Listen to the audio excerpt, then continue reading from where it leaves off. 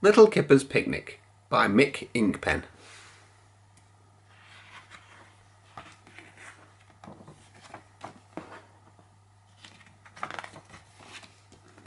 Picnic by Mick Inkpen.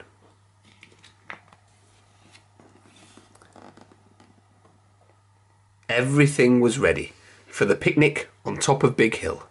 "Let's eat," said Kipper. "Jam or cheese?" But before he could take a bite... Whee! Look at it go! It was Pig playing with Arnold's kite. "Watch out, Pig!" But Pig was too busy to notice. He tramped right through the picnic.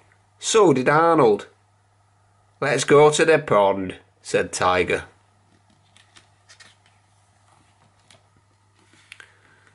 They set out the picnic again.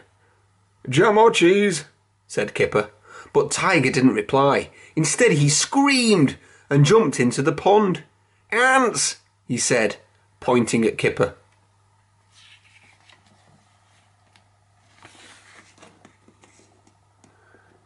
It wasn't just the ants that wanted the picnic. The ducks were hungry too. "Shoo!" said Kipper. "Go away!" Tiger gave his soggy sandwich to the duck.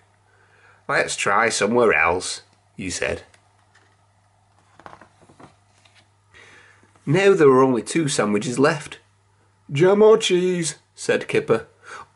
"Oh, a jam," said Tiger. I love jam." Unfortunately, so did the wasps.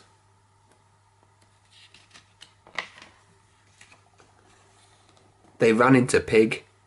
He looked upset. "The kite," he said. "It's stuck in a tree."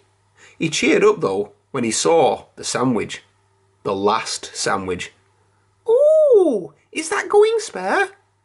He said. "Ooh, is that going spare?" he said, and stuffed it into his mouth, all in one go.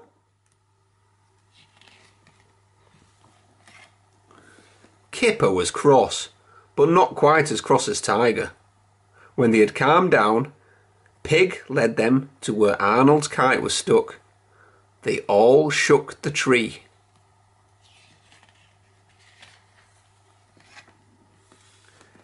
Down came Arnold's kite, and down came lots and lots of big, red, shiny apples. There were more apples than they could eat. The end. What a lovely story by Mick Inkpen.